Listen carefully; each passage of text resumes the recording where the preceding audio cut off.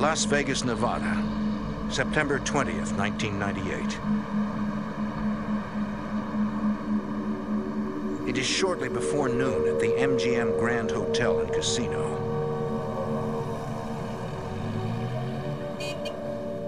Two armed couriers, escorted by an MGM security guard, transport the casino's money toward an exit where an armored truck awaits. Suddenly, two gunmen confront them.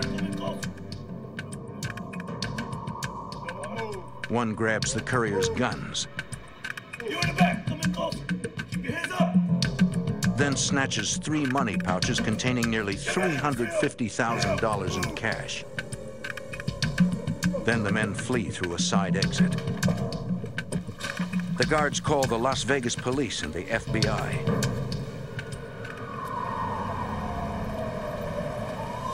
Detectives and agents respond to the casino and interview the guards, who give investigators a rough description of their assailants. Any kind of logo on the jacket? Not that I saw. Okay. It was two Latinos. I'm pretty sure it was Latinos. What kind of guns were they? They were not The robbers left no physical evidence at the scene. Right. 2 semi-automatic weapons. Right. They were standing like right here. The MGM, like all Las Vegas casinos, has a vast network of security cameras. FBI agents review video of the crime.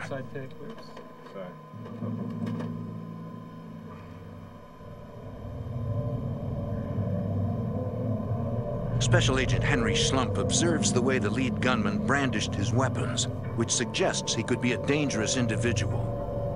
Seeing a subject commit a robbery with a gun in each hand is not typical. That would be a rare occurrence, and I think it would portend the violence that the subject was capable of. We got 2-fisted gunslinger. Okay, can you give me the outside tape?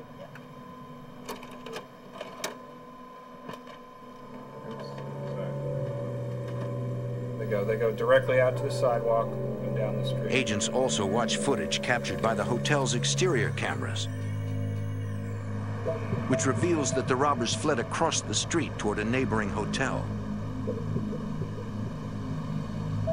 Investigators go to the Hotel San Remo and review surveillance video from their exterior cameras. They see the robbers get into a pickup truck driven by a third man. Stop. But the video cannot provide a viable lead, according to FBI Special Agent Castle Nishimoto.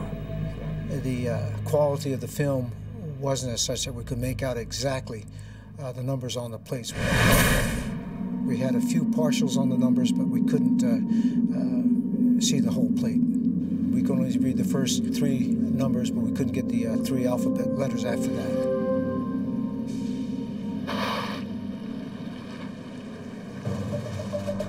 Despite having only a general description, police begin searching for the getaway truck.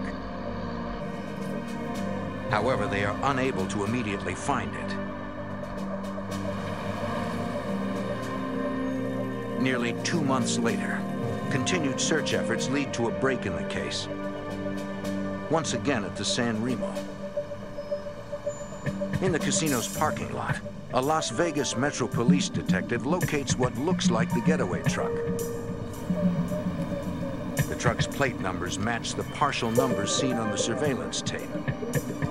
To investigators, it seems the robbers waited for the heat to die down after the robbery, then drove the getaway truck back to the San Remo. The detective runs a check on the vehicle's identification number and discovers it was reported stolen almost 3 weeks before the MGM robbery. Running a check on the license plate, investigators find it was stolen from a disabled car kept at a Las Vegas storage area.